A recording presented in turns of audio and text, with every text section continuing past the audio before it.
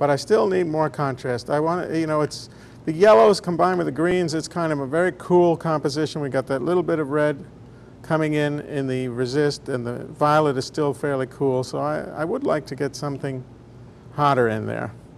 And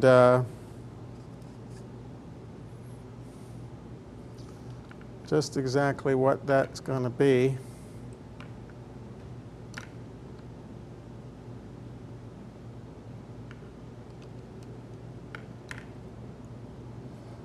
I think we'll start with some of this little rose.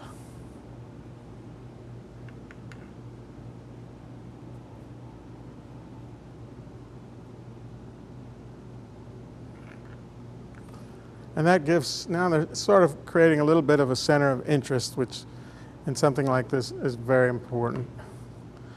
Now I sort of feel like what we lack is some neutrals. That could be either black, gray, ochre, olive, a brown, which I very rarely use. But I like the gray. And it doesn't take much. The neutrals set off the other colors. But I like the white space, so I'm going to start just with some accents in the neutral color, because that's about all that I feel I can get away with it, because I like this composition too much to mess it up. Well, I think I could get away with bringing in a little in there.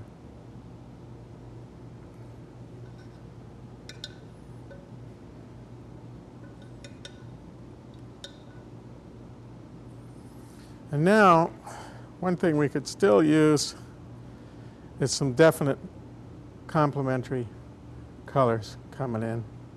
And wherever they meet the yellow,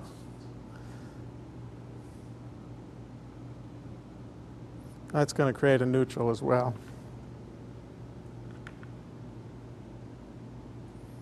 Matter of fact, I'm going to neutralize it a little more with a little more gray.